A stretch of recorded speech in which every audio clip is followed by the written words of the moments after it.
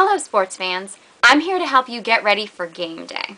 Now guys, you may know a thing or two about football, but when it comes to painting faces, you could take some tips from the ladies. So instead of buying that greasy face paint, why don't you just raid your girlfriend's makeup?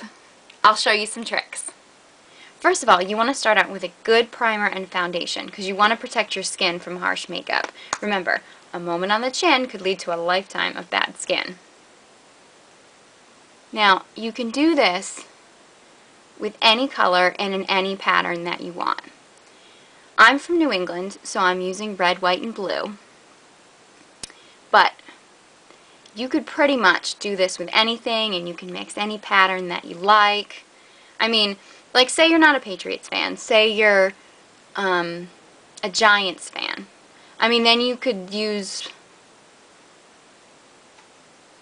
I suggest using lipstick for your reds, and make sure you use a long-wearing formula. We don't want smudges before opening kickoff.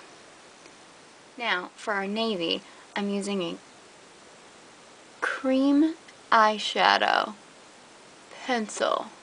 See, it makes a nice line. Now finally, to make you stand out,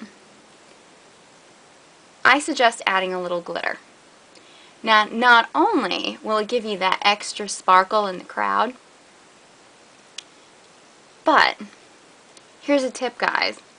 If you leave the house wearing glitter, your girlfriend can't get mad at you if you come home with glitter on you.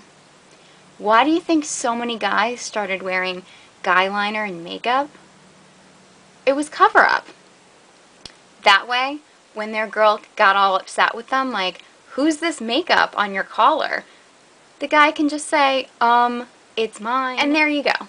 Now you're ready for the big game or Lady Gaga's 4th of July party.